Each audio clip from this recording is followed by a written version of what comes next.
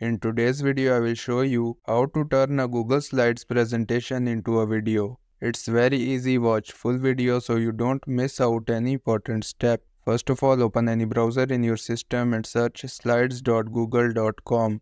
Then open your presentation. Now you have to install an extension. So click on extensions from the options on the top.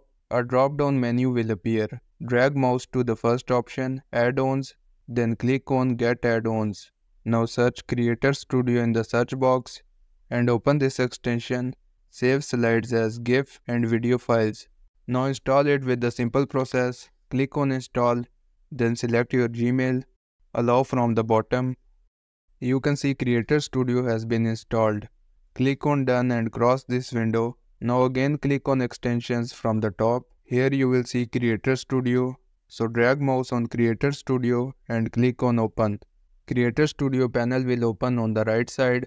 First of all, select the output width. I am selecting 720. You can select 1080 or any other of your own choice. Then select interval in seconds. I am selecting 2 for now. You have to select according to your slide content. Now scroll down and choose export format. Here you will see 4 options: animated GIF, image sequence, video file, and video with audio. So you have to select video file to turn presentation into a video. Then click on go.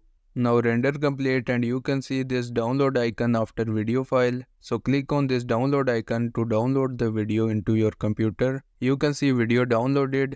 Now press Ctrl+J and here you will see the downloaded file. Click show in folder and it will show your video in your device. Now you can play the video.